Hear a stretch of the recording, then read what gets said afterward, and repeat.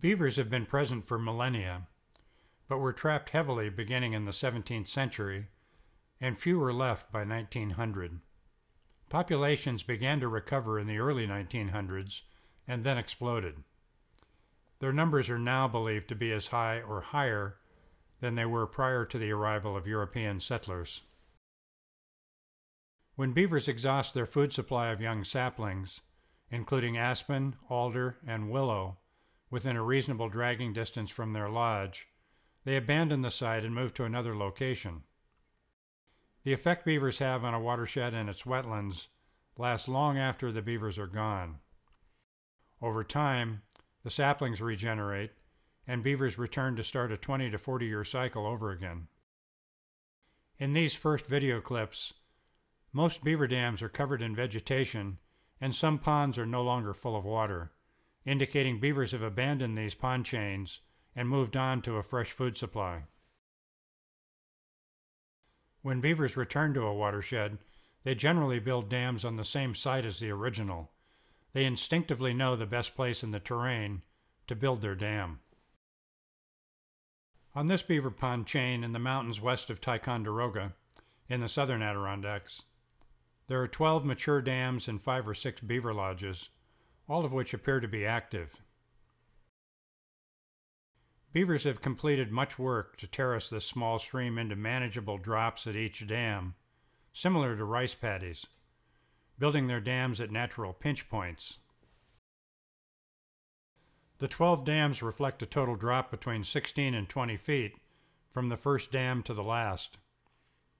While some of the dams have vegetation on them, the areas where beavers slide over the dam traveling from pond to pond is clear, and dam repairs can be seen on several dams, indicating that beavers are still active in this chain. Beavers use these ponds to travel without exposure to predators.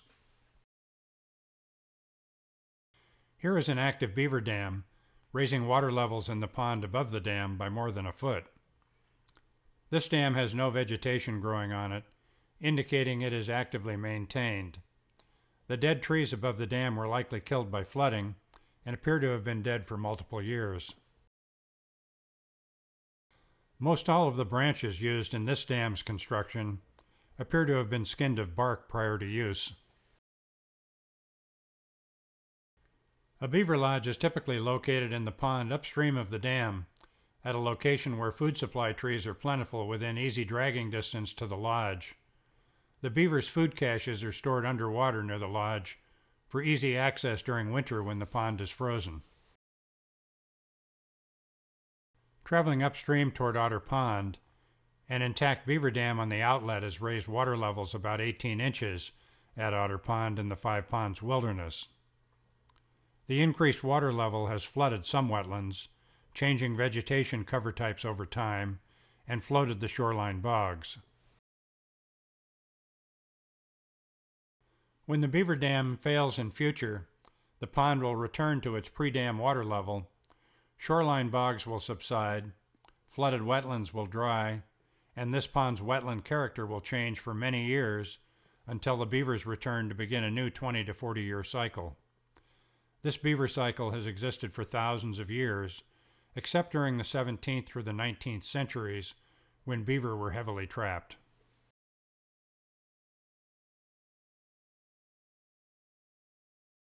Two old and abandoned beaver dams on a side channel of Otter Pond indicate beaver have exhausted the nearby food supply and moved on to a new location. The main dam at Otter Pond may suffer the same fate in the near future.